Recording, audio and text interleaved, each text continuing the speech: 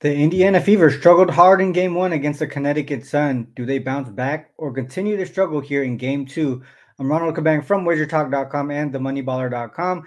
I'm currently the number one handicapper this month over at WagerTalk, 58, 26, and 1, a 69% hit rate, and my all-access clients are actually up nearly 56 units this month.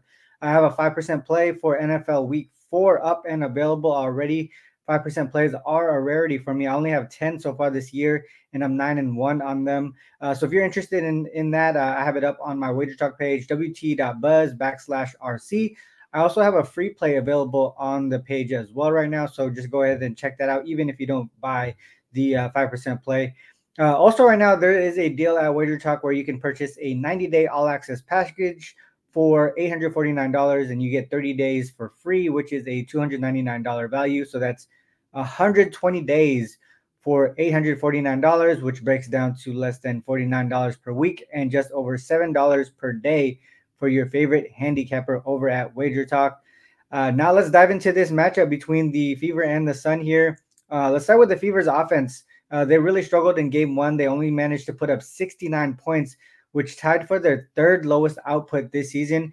But that's not surprising because the Fever's offense just doesn't travel well. They actually average 5 fewer points per game on the road compared to when they play at home. And when you look at them playing on the road against teams over 600, the Fever are averaging just 75.1 points per game in a 9-game sample size. And now here, there's another thing to look at from the Fever side. They really struggle with turnovers. The Fever have been turnover prone all season long, and the Sun are one of the best teams in the W at forcing turnovers. And in Game 1, the Fever turned the ball over 13 times. To me, I don't see that obviously suddenly getting fixed in this elimination game here with the Sun wanting to get the win here, with the Aces getting the sweep, the Liberty getting the sweep. They're going to need that rest as well, so they're going to want this game as much as the Fever do. And it's not just the turnovers. The Sun, they also defend the 3-ball extremely well, and we know the Fever are very reliant on that 3-ball, and those were a couple of the biggest reasons why I took the Sun in Game 1. And in this specific matchup against the Sun, I think the Fever, they just haven't been able to get much offensive output from them throughout the season, failing to score more than 72 points in any of the 3 games that was played in Connecticut this season between the two teams. For me, I feel like this is just a bad matchup for the Fever. Connecticut's defense is legit, and they know how to shut this team down. And playoffs are all about defense, and we've already seen how the Fever struggle to score against this unit. And as much as the Fever have shown some improvement on the offensive side of the ball towards the latter part of the season, I don't see them breaking out offensively here. Another trend to mention, when the Sun are at home as favorites, their opponents 12-5-1 to their team total under, averaging just 69.2 points per game. And with only 2 of those teams going over the current 78.5 team total set for the Fever.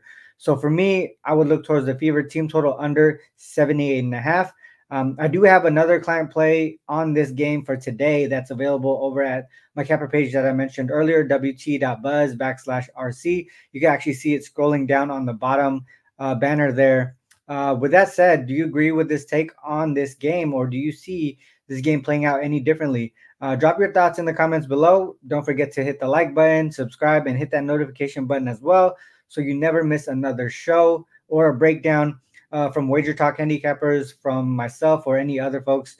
Once again, head over to wt.buzz/RC for free and premium picks and packages. My free plays in the last 30 days are actually 10-3-1, so still giving out solid picks over there on the page for free. Head over to themoneyballer.com. They have all the best stats, trends, and insights you need to make informed betting decisions. And with that said, whether you fade or follow, it is on you to make that call. Good luck with all your actions. Till next time, peace.